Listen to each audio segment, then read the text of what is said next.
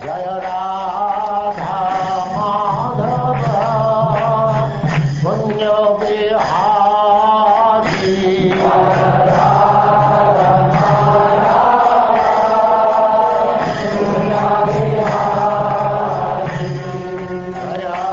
And now we begin the fourth canto, chapter 1, entitled Genealogical Table of the Daughters of Manu.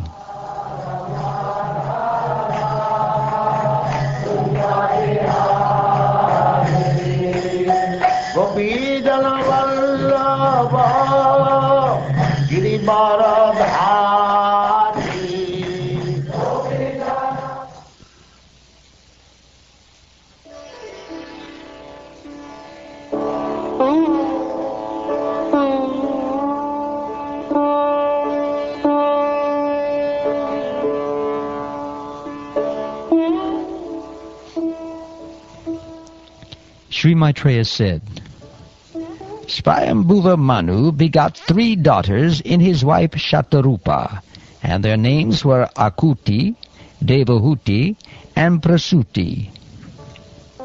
Akuti had 2 brothers, but in spite of her brothers, King Swayambhuva Manu handed her over to Prajapati Ruchi on the condition that the son born of her be returned to Manu as his son. This he did in consultation with his wife Shatarupa. Ruchi, who was very powerful in his Brahminical qualifications, and was appointed one of the progenitors of the living entities, begot 1 son and 1 daughter by his wife Akuti. Of the 2 children born of Akuti, the male child was directly an incarnation of the Supreme Personality of Godhead, and his name was Yagya, which is another name of Lord Vishnu. The female child was a partial incarnation of Lakshmi, the goddess of fortune, the eternal consort of Lord Vishnu. Swayambhuva Manu very gladly brought home the beautiful boy named Yagya, and Ruchi, his son-in-law, kept with him the daughter Dakshina. The lord of the ritualistic performance of Yagya later married Dakshina, who was anxious to have the personality of Godhead as her husband, and in this wife the Lord was also very much pleased to beget 12 children. The 12 boys born of Yagya and Dakshina were named Tosha, Pratosha, Santosha, Bhadra, Shanti, Idaspati, Idhima, Kavi, Vibhu, Spana, Sudeva, and Rochana.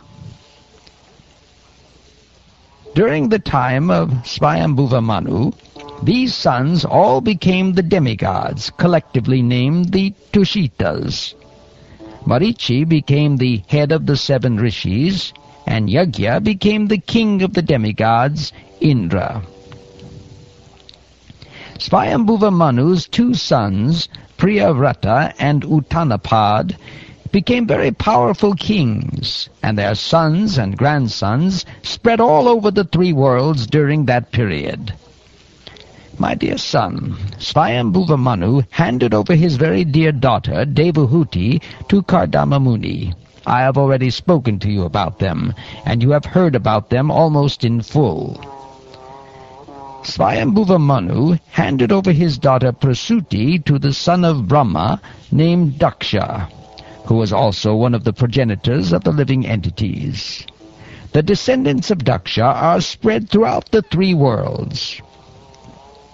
You have already been informed about the 9 daughters of Kardama Muni, who were handed over to 9 different sages. I shall now describe the descendants of those 9 daughters. Please hear from me.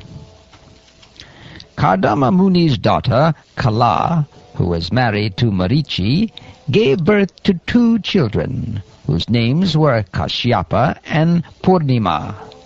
Their descendants are spread all over the world. My dear Vidura, of the 2 sons, Kashyapa and Purnima, Purnima begot 3 children, namely Viraja, Vishvaga, and Devakulya. Of these three, Devakulya was the water which washed the lotus feet of the personality of Godhead, and which later on transformed into the Ganges of the heavenly planets. Anasuya, the wife of Atri Muni, gave birth to three very famous sons, Soma, Dattatreya, and Durvasa, who were partial representations of Lord Vishnu, Lord Shiva, and Lord Brahma. Soma was a partial representation of Lord Brahma, Dattatreya was a partial representation of Lord Vishnu, and Durvasa was a partial representation of Lord Shiva.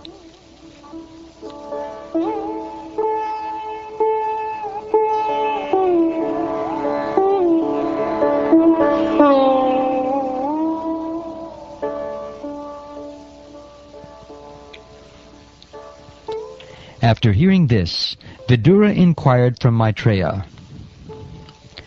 "My dear master, how is it that the three deities, Brahma, Vishnu, and Shiva, who are the creator, maintainer, and destroyer of the whole creation, became the offspring of the wife of Atri Muni?" Maitreya said, "When Lord Brahma ordered Atri Muni to create generations after marrying Anasuya, Atri Muni and his wife went to perform severe austerities in the valley of the mountain known as Riksha. In that mountain valley flows a river named Nirvindya. On the bank of the river are many ashok trees and other plants full of palasha flowers, and there is always the sweet sound of water flowing from a waterfall. The husband and wife reached that beautiful place. There the great sage concentrated his mind by the yogic breathing exercises, and thereby controlling all attachment, he remained standing on one leg only, eating nothing but air, and stood there on one leg for 100 years. He was thinking, 'May the Lord of the universe, of whom I have taken shelter, kindly be pleased to offer me a son, exactly like him.' While Atri Muni was engaged in these severe austerities, a blazing fire came out of his head by virtue of his breathing exercise, and that fire was seen by the three principal deities of the three worlds. At that time, the three deities approached the hermitage of Atri Muni, accompanied by the denizens of the heavenly planets, such as the celestial beauties, the Gandharvas, the Siddhas, the Vidyadharas, and the Nagas. Thus they entered the ashram of the great sage who had become famous by his austerities. The sage was standing on one leg, but as soon as he saw that the three deities had appeared before him, he was so pleased to see them all together that despite great difficulty he approached them on one leg. Thereafter he began to offer prayers to the three deities, who were seated on different carriers, a bull, a swan, and Garuda, and who held in their hands a drum, kusha grass, and a discus. The sage offered them his respects by falling down like a stick. Atri Muni was greatly pleased to see that the three devas were gracious towards him. His eyes were dazzled by the effulgence of their bodies, and therefore he closed his eyes for the time being. But since his heart was already attracted by the deities, somehow or other he gathered his senses, and with folded hands and sweet words, he began to offer prayers to the predominating deities of the universe. The great sage Atri said, "O Lord Brahma, Lord Vishnu, and Lord Shiva, you have divided yourself into three bodies by accepting the three modes of material nature, as you do in every millennium for the creation, maintenance, and dissolution of the cosmic manifestation. I offer my respectful obeisances unto all of you, and beg to inquire of you three, whom I have called by my prayer. I called for the Supreme Personality of Godhead, desiring a son like him, and I thought of him only. But although he is far beyond the mental speculation of man, all three of you have come here. Kindly let me know how you have come, for I am greatly bewildered about this."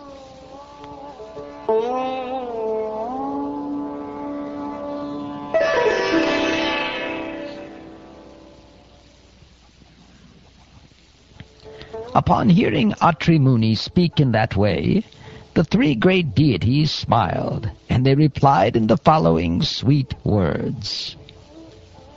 The three deities told Atri Muni, "Dear Brahman, you are perfect in your determination, and therefore, as you have decided, so it will happen. It will not happen otherwise. We are all the same person upon whom you were meditating, and therefore we have all come to you. You will have sons who will represent a partial manifestation of our potency, and because we desire all good fortune for you, those sons will glorify your reputation throughout the world."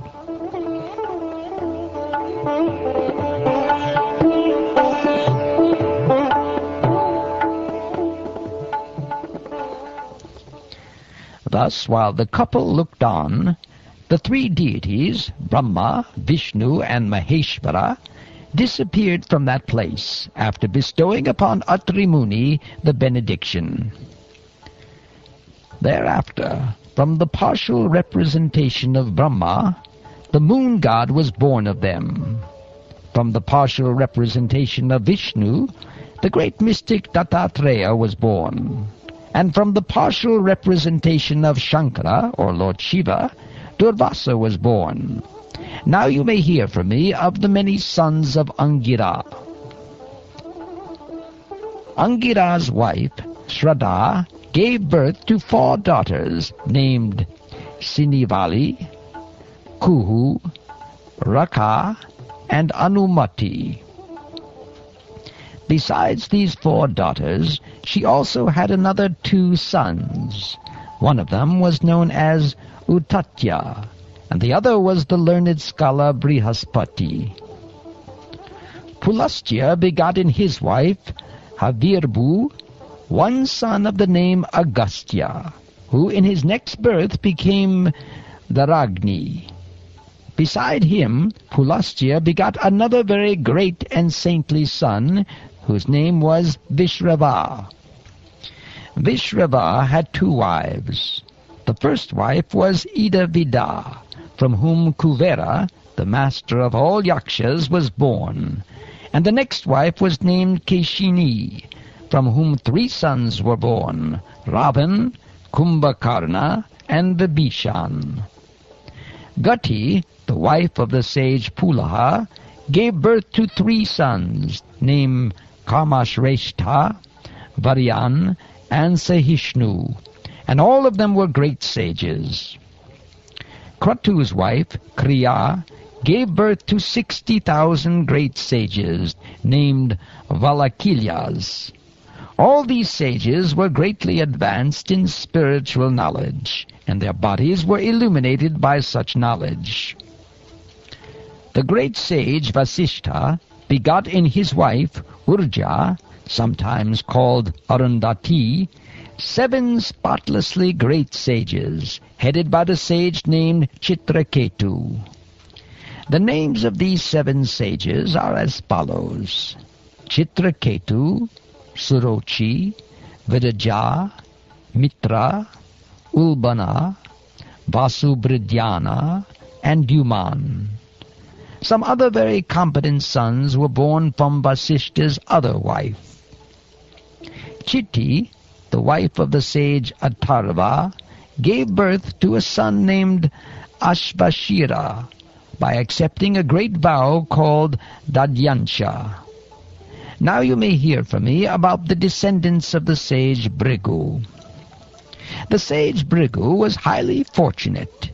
In his wife, known as Kyati, he begot 2 sons named Datta and Vidatta, and one daughter named Shri, who was very much devoted to the Supreme Personality of Godhead.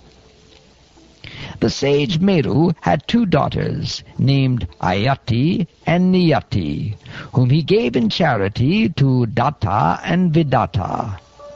Ayati and Niyati gave birth to two sons, Mrikanda and Prana.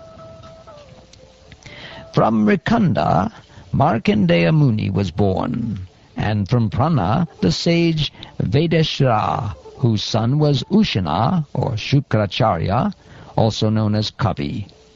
Thus Kavi also belonged to the descendants of the Bhrigu dynasty. My dear Vidura, the population of the universe was thus increased by the descendants of these sages and the daughters of Kardama. Anyone who hears the descriptions of this dynasty with faith will be relieved from all sinful reactions. Another of Manu's daughters, known as Prasuti, married the son of Brahma named Daksha. Daksha begot 16 very beautiful daughters with lotus-like eyes in his wife Prasuti. Of these 16 daughters, 13 were given in marriage to Dharma, and one daughter was given to Agni. One of the remaining two daughters was given in charity to the Pitriloka, where she resides very amicably, and the other was given to Lord Shiva, who is the deliverer of sinful persons from material entanglement. The names of the 13 daughters of Daksha who were given to Dharma are Shraddha, Maitri, Daya, Shanti, Tushti, Pushti, Kriya, Unati, Buddhi, Medha, Titiksha, Hri, and Murti. These 13 daughters produced the following sons. Shraddha gave birth to Shubha. Maitri produced Prasada. Daya gave birth to Abhaya. Shanti gave birth to Sukha. Tushti gave birth to Mudha. Pushti gave birth to Smaya. Kriya gave birth to Yoga. Unati gave birth to Darpa. Buddhi gave birth to Artha. Medha gave birth to Smriti. Titiksha gave birth to Kshema. And Hri gave birth to Prashraya. Murti, a reservoir of all respectable qualities, gave birth to Sri Naranarayan, the Supreme Personality of Godhead.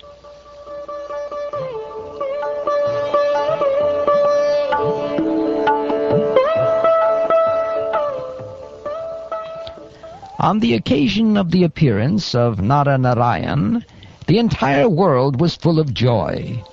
Everyone's mind became tranquil, and thus in all directions the air, the rivers, and the mountains became pleasant. In the heavenly planets, bands began to play, and they showered flowers from the sky. The pacified sages chanted Vedic prayers. The denizens of heaven, known as the Gandharvas and Kinnaras, sang. The beautiful damsels of the heavenly planets danced, and in this way, at the time of the appearance of Naranarayan, all signs of good fortune were visible. Just at that time, the great demigods, like Brahma, also offered their respectful prayers. The demigods said, "Let us offer our respectful obeisances unto the transcendental personality of Godhead, who created as his external energy this cosmic manifestation, which is situated in him as the air and clouds are situated in space, and who has now appeared in the form of Naranarayan Rishi in the house of Dharma.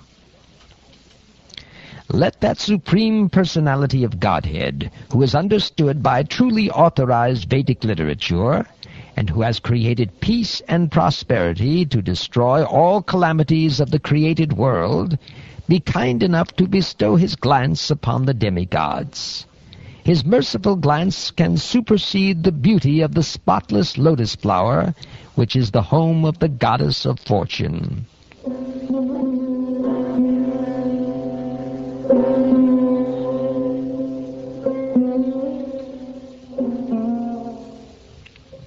O Vidura, thus the demigods worshipped with prayers the Supreme Personality of Godhead, appearing as the sage Nara-Narayan. The Lord glanced upon them with mercy, and then departed for Gandhamadan hill. That Nara-Narayan Rishi, who is a partial expansion of Krishna, has now appeared in the dynasties of Yadu and Kuru, in the forms of Krishna and Arjun, respectively, to mitigate the burden of the world. The predominating deity of fire begot in his wife, Svaha, 3 children named Pavaka, Pavamana, and Shuchi, who exist by eating the oblations offered to the fire of sacrifice. From those 3 sons, another 45 descendants were generated, who are also fire gods. The total number of fire gods is therefore 49, including the fathers and the grandfather. These 49 fire gods are the beneficiaries of the oblations offered in the Vedic sacrificial fire by impersonalist brahmanas. The Agnishvatas, the Varishadhas, the Somyas, and the Ajyapas are the Pitas.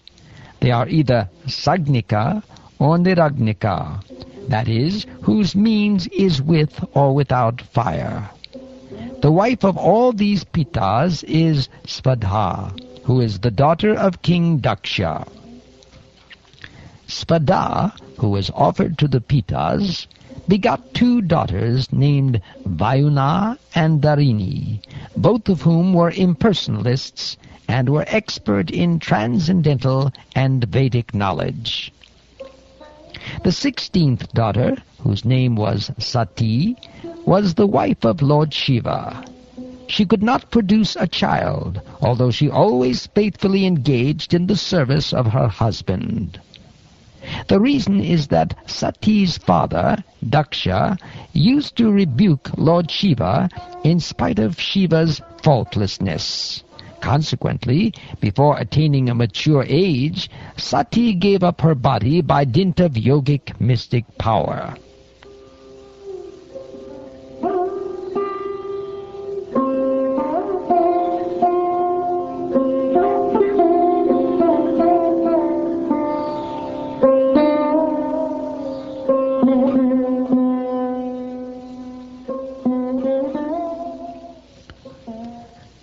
Thus ends the first chapter of the 4th canto of the Srimad Bhagavatam, entitled Genealogical Table of the Daughters of Manu.